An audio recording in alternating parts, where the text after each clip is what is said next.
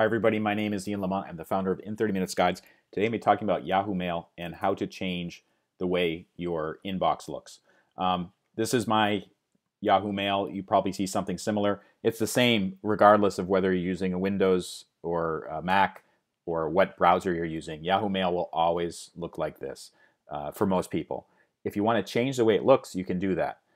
Open up your Yahoo Mail, look on the right side for this little gear icon. That's a settings menu. Click on that.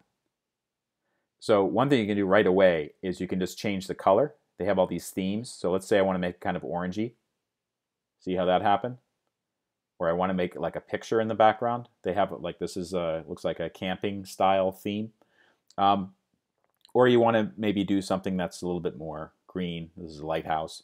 The other thing you can do is you can set it up so it's light, medium, or dark. And basically what this means is mine is on medium by default. If you make it light, that will make kind of the navigation here on the left to be kind of a gray color. The top will keep the color. At the other end of the spectrum, you can do dark.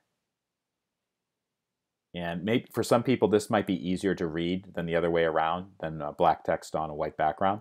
I prefer the medium. But basically, that's how you can change things. You don't have to hit save or anything. Just click out of it.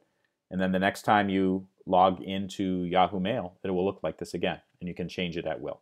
For more information on how to get the most out of technology, including or other topics such as genealogy, Social Security, Google Drive, Google Docs, Microsoft Office, go to in30minutes.com, complete section of books. My name is Ian Lamont. Thank you so much for watching.